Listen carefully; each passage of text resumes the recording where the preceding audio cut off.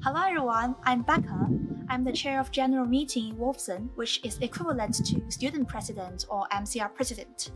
Different from other colleges, Wolfson has only one large common room incorporating students, fellows, and also other members. So that's why we don't have JCR, MCR, or SCR as many other colleges.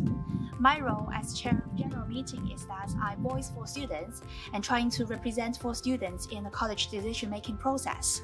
General Meeting happens twice a term, normally in afternoon of week 2 and week 7. All members of college can participate and we are welcoming you to participate.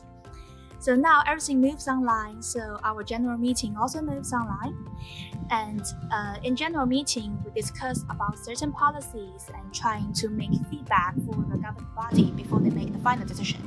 Also, we hear reports from different subcommittees and also students' representatives.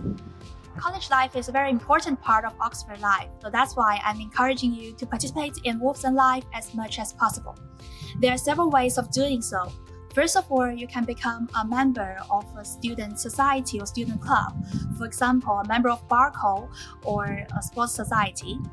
Other than that, you can also become a representative of a student body, for example, a diversity rep, including BAME rep or LGBTQ+ rep or disability rep, or you can become a member of the welfare office.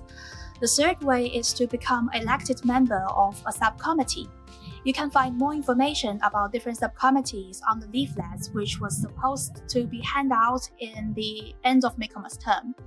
So all you have to do is find the committee that you are interested in and put your name there. The nomination and election process will happen in Hilary term. So I'm looking forward to welcoming more active members of Wolfson in the coming year and seeing you participating in college life in various aspects.